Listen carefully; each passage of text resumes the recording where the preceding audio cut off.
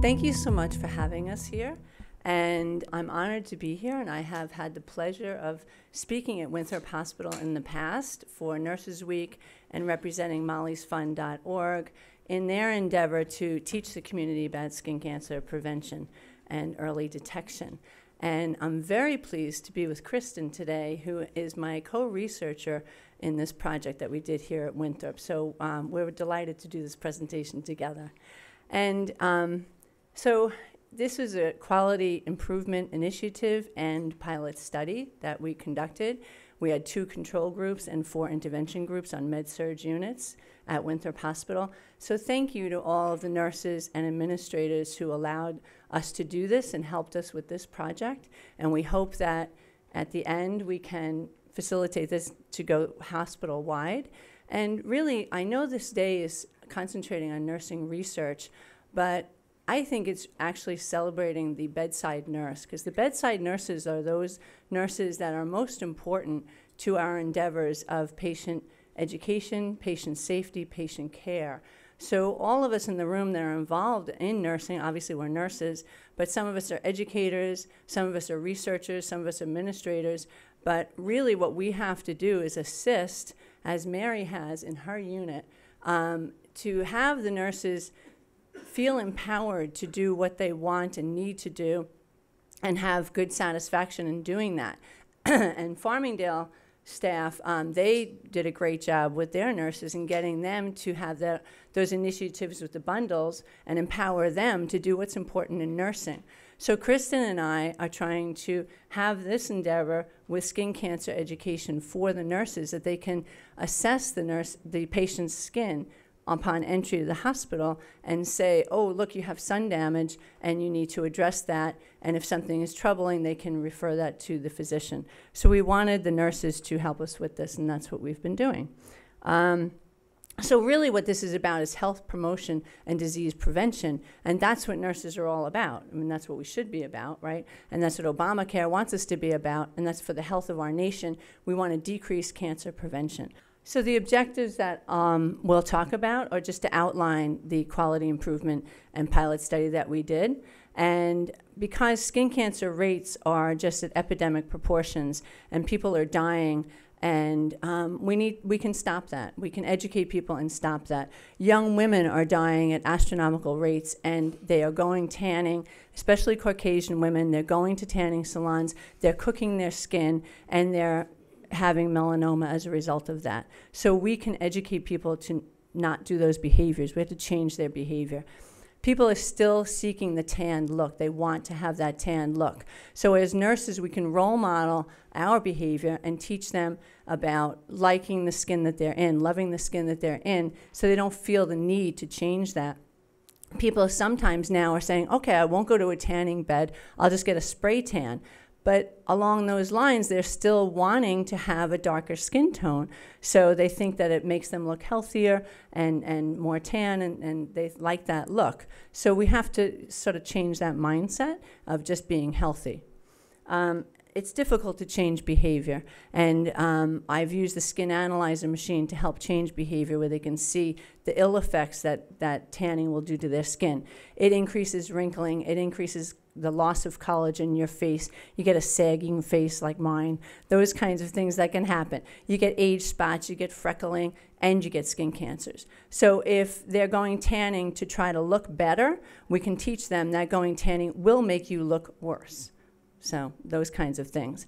Tanning beds are classified as carcinogenic, and Australia has outlawed tanning beds. We are trying to do the same in this country, but meeting with resistance, because tanning salons are a billion-dollar industry. So money is power, and that's what happens. But as nurses, we can make a difference. We can educate and screen for skin cancers. As we all know, that the biggest cause of skin cancer is sun exposure. But like I mentioned, it's also the tanning salons. And people that seek the tanned look tend to do double duty, right? They tan outside and inside. And sometimes these tanning salons will use marketing endeavors. They'll say, oh, you need to have a baseline tan, a base tan before you go away so you won't get burnt. and that really doesn't protect your skin, and any tan is unsafe, okay? So it doesn't protect your skin. They're just saying that to market their product. What happens is that the sun's rays will change the DNA of your skin, and over time, you can get different skin cancers. You can get basal cell, squamous cell, or melanoma. Melanoma is the worst one. It metastasizes very quickly, and if it's not caught early, the person will die. And if it's caught early, there's a 96% chance of survival. So as nurses, our job is very important. If somebody sees something that's changing, a mole that's changing, or this is a new spot, or this is itchy and I don't know why, and the nurse is evaluating that patient's skin on admission to the hospital using the Braden scale, then she or he can say, oh, well, let me point this out to your doctor. And when the doctor comes in, you make sure to tell him that. The nurse can document this and be really proactive in helping to screen for cancers, and also teaching the patient at the same time. It won't take extra time because they're assessing the skin anyway, and just say, you need to stay out of the sun. Use clothing, use a hat, protect yourself. So if one frequents tanning salons, you're going to increase your skin cancer rate by 75%. Cancer deaths in young women are such that ages 25 to 30 is the leading cause of cancer death in young women. Just let that sink in for a second. Leading cause of cancer death in young women. And it's second only to breast cancer when you're a little bit older, 30 to 34. Okay? A person dies every hour of skin cancer. So this is the only cancer that is increasing in its rate of frequency in our country. Australia has stopped their increase in rate of skin cancers by having a national campaign of making tanning beds out of business, illegal, right? And having all children in school, they can't go outside for recess without a hat, long sleeve shirt, sunscreen, the whole bit. They have to stay inside. So they have shade structures, and they really protect the community, and they've educated the community by commercials. So it was a whole national campaign, and they have now started to decrease their skin cancer rate. So as I said, one person dies every hour from skin cancer, and I volunteer with the mollysfund.org, and they lost their daughter at age 20 to melanoma. Okay, a college student came home, said, "Mommy, I don't know what this thing is on my thigh." And her mom didn't know and said, well, let's go to the dermatologist. Lo and behold, it was a melanoma, and she died. And, you know, it's so terrible, you know. And we live on Long Island. We live with all the beaches and the wonderful opportunities that we have. But just seek shade and protect your skin. That's the message that we as nurses need to communicate. We teach people to not smoke. We teach people to use seatbelts, to wear bicycle helmets, etc. Teach safety, teach health, teach proper eating and exercise. We also need to teach them to protect their skin, which is their largest organ. The Surgeon General has realized this epidemic and has established a call for action against skin cancer. And that was, I think, the summer of 2014 that started.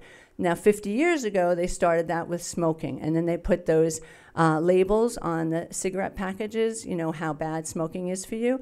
And we keep on butting our heads up against this tobacco industry, who's now started the e-cigarettes, right? So now we're still doing the same things with the tanning industry, because they'll say, oh, no, it's really good because people get depressed if they don't have that light, which, you know, give me a break, okay? They'll say, no, people have to get a base tan before they go away. It will actually protect them. It will give them vitamin D. All of those things are incorrect. The American Academy of Dermatology, the American Cancer Society, and American Pediatrics Association all say, get your vitamin D by a vitamin and foods, not by going out in the sun. The purpose of this was to strengthen the physical assessment and decision-making skills of the nurses with regard to skin cancer lesions, and from them to be able to distinguish between benign and cancerous lesions. In addition, strengthen the nurse's ability to conduct careful history taking and patient teaching. Like many cancers, it is genetic, so that's an important factor. Nurses also need to evaluate the skin of all patients admitted to hospitals. That's what we do. So therefore, we are in an ideal position to educate patients about skin cancer and recognize skin lesions and refer the patients to the physician for treatment. As magnet nurses, it really is our endeavor to promote research. It would benefit the community to implement skin cancer prevention and education and screening.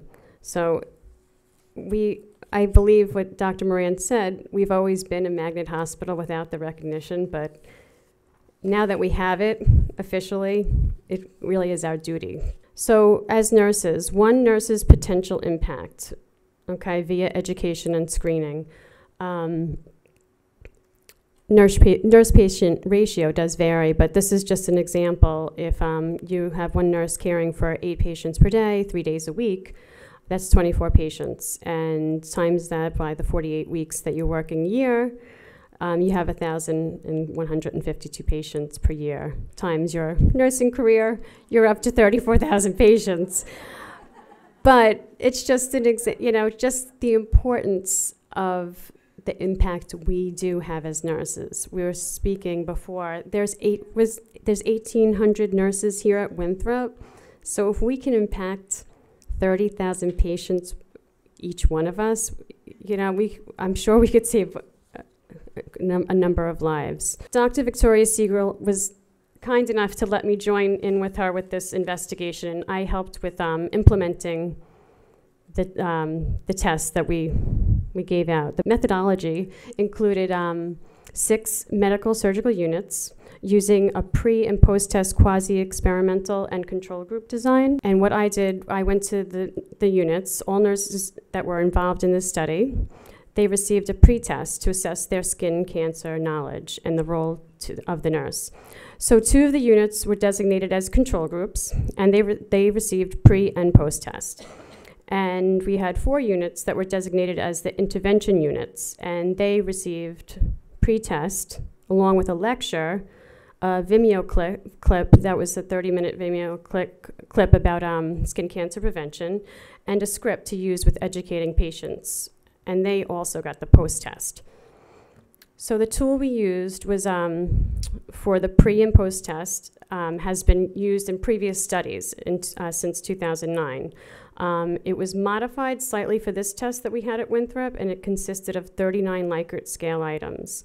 The Cronbach-Alpers standardized score was 0.95, so this test is a highly reliable test.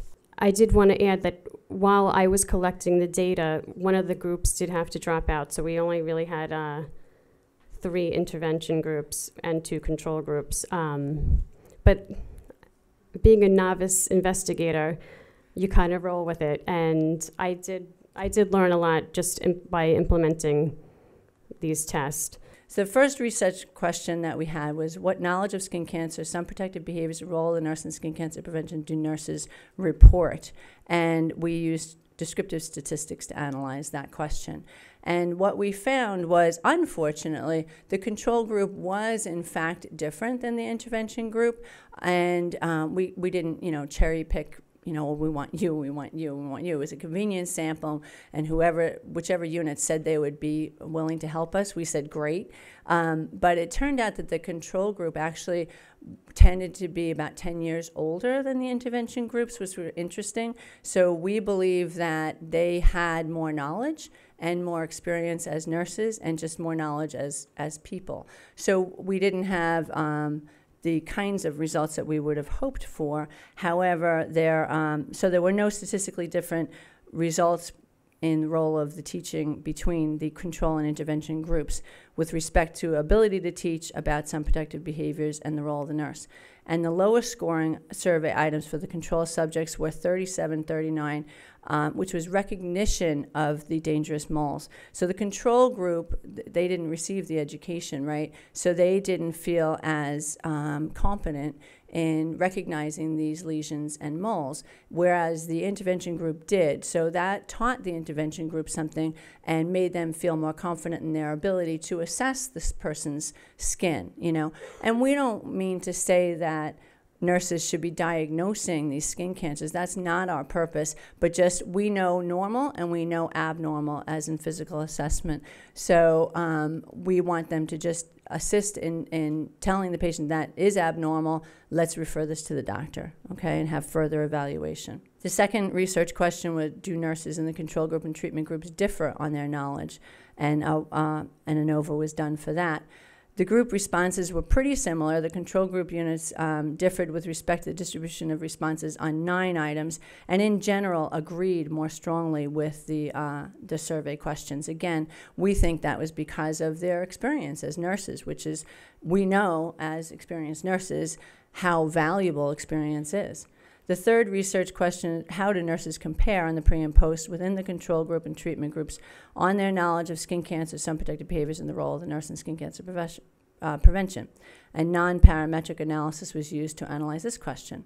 And in the pre to post difference, our results were in the intervention group, 17 items out of 39 were observed to have responses consistent with increased knowledge and roles from pre to post. So that was nice that we saw that change. Of these, only 3 items had statistically significant, but there were increases in the other items. So you got to take what you can get, right? So, and the 3 items, we'll go through what those were. The item 28 was some forms of skin cancer spread to other organs. So they understood metastasis with melanoma if you were in the intervention group. I am able to teach patients about the CDC sun protective guidelines, which are very simple. Stay in the shade, wear a hat with a wide brim, use sunscreen if you don't have shade, and clothing to protect yourself, and sunglasses. Those are the CDC guidelines. So you can say this to your patient very easily, very quickly, as you're assessing their skin, their largest organ, and you can prevent skin cancer. And we talked about self-efficacy earlier with the group from Farmingdale. This is self-efficacy. This is empowering the nurses, as Mary did with her groups. This is saying to the bedside nurse, look at the differences that you can make. Because nurses are frustrated. They feel like all they're doing is giving meds and being on the computer charting. So if they feel like, hey, I'm making a difference, I'm teaching health promotion and skin cancer prevention every single day, hey, that's a good thing. You go home and you're happy, right? The third item, item 33, was I'm able to recognize the difference between benign and potentially cancerous moles. So the intervention group felt stronger and, able to do that. So as we learned from the study, the nurses' increased knowledge, as Victoria showed with the results, and ability to assess skin cancer lesions. Also, the nurses' increased comfort level in obtaining patient histories and conducting patient teaching. We suggest here that more education is needed to assist nurses in distinguishing between different lesions. And one of the ultimate goals is perhaps this could be expanded to all Winthrop nurses involved in educating patients. Victoria said that's our job when the patient comes in to check their initial assessment of skin. We're right there, and that little gap can be huge.